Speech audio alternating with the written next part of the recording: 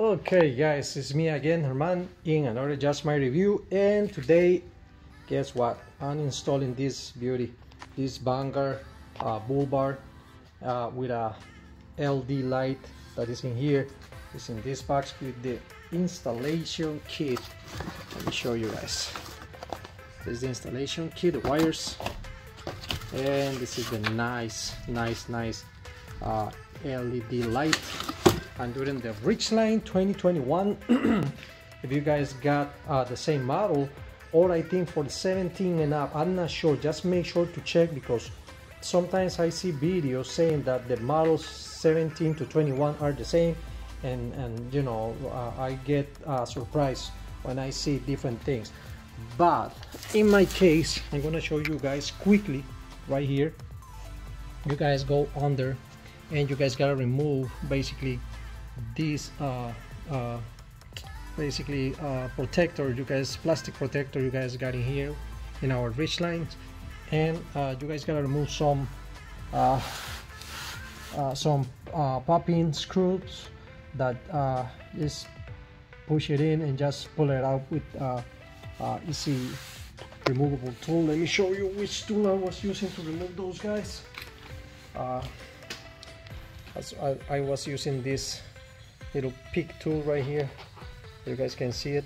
With this one you guys can pick right in the corner this little guys right here, and you guys can remove it. Also guys, if you guys got problem with this, because I know that these guys are really fragile, I'm gonna put the links below in Amazon where you guys can get these ones and extra ones. I love these guys.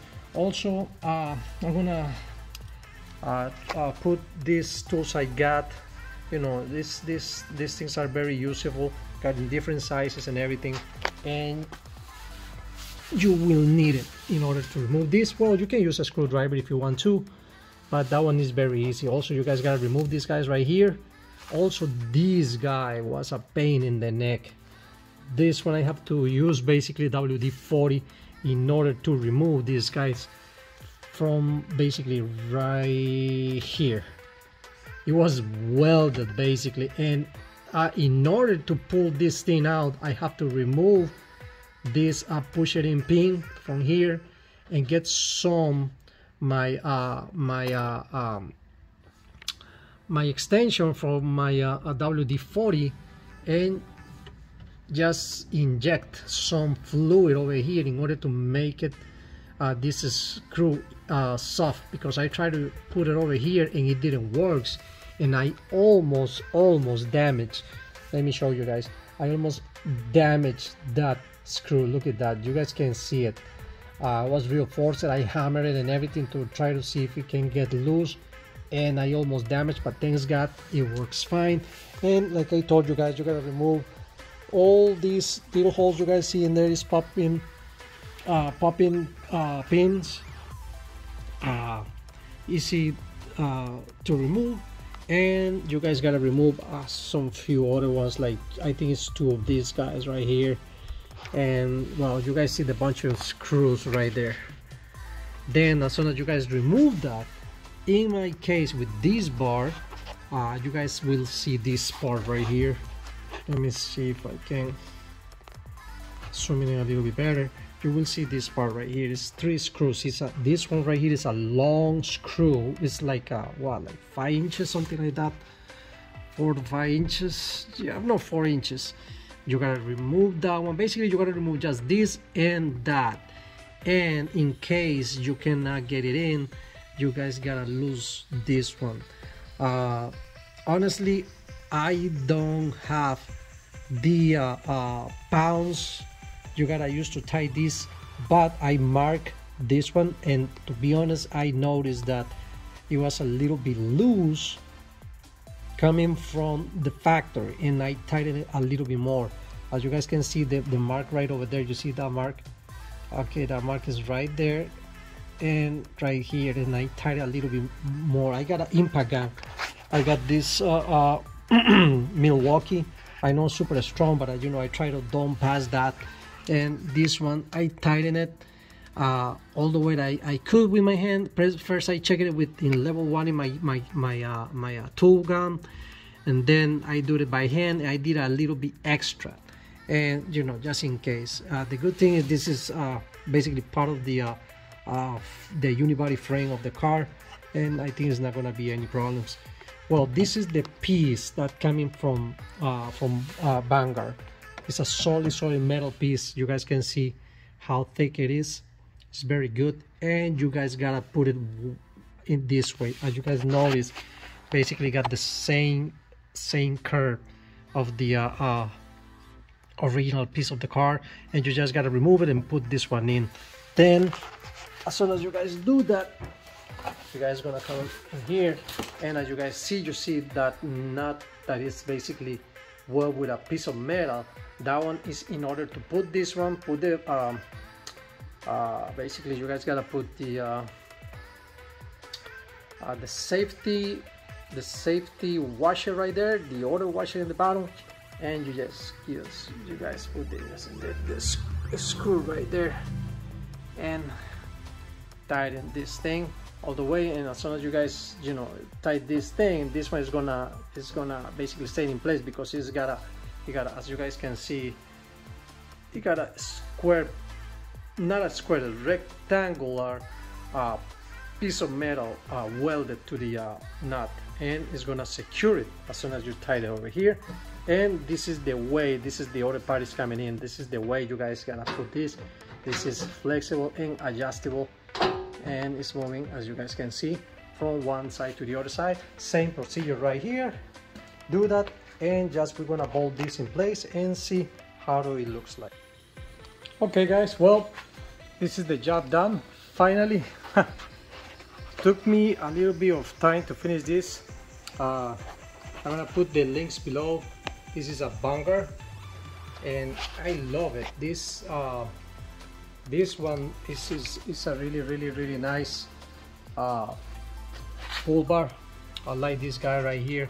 This one came with the light right here, as you guys can see, and it's very nice. I got all the wires tied up right there, as you guys see. I put all the wires through here and connected it through to the battery, and following inside of here. If you guys follow inside of this one under the bumper, you guys remove this area right here, and you guys will see what is the connector. Let me show you guys what is the connector for the fuel tank. This one right here, you guys will see this one inside of there. You guys probably don't see it because it's behind all those wires, but I use the same line and I feed this guy right here. Now this is the light for the headlights, as you guys can see it right there. Let me turn it off and off. You guys see the difference right here, and I make a hole right here. Oh, I know, sacrifice. I have to use a bit, but to make a hole in this one, I get this light in Amazon. I try to get these too many fancy lights that they are so nice, but to be honest with you guys, I don't want to make a triangle square right here. Of course, right, triangle square. Make a triangle like this device right here, something like that, but bigger.